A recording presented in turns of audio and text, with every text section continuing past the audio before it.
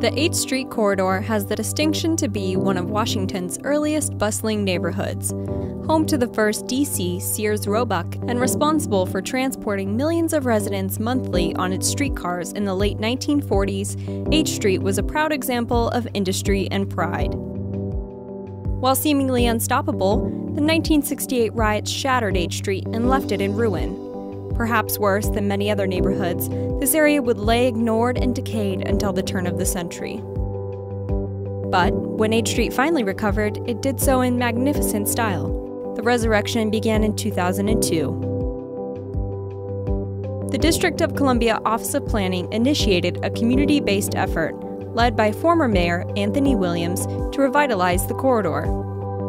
8th Street was divided into 3 districts: the Urban Living District, the Central Retail District, and the Arts and Entertainment District. With purpose, direction, and commitment at its back, 8th Street once again flourished. The Atlas Theater was renovated as a dance studio and is now the anchor of the Atlas District. Live music venues like the Rock and Roll Hotel draw crowds. The annual 8th Street Festival continues to grow in popularity, and restaurants and bars such as the Argonaut, Dangerously Delicious Pies, 8th Street Country Club, Granville Moors, The Pug, and Sticky Rice have all joined in on the fun. Even Whole Foods has set up shop. DC's first crowdfunded retail real estate venture, Makedo, is located here as well. And in February of 2016, the DC streetcar was relaunched to service the 8th Street Benning Road line.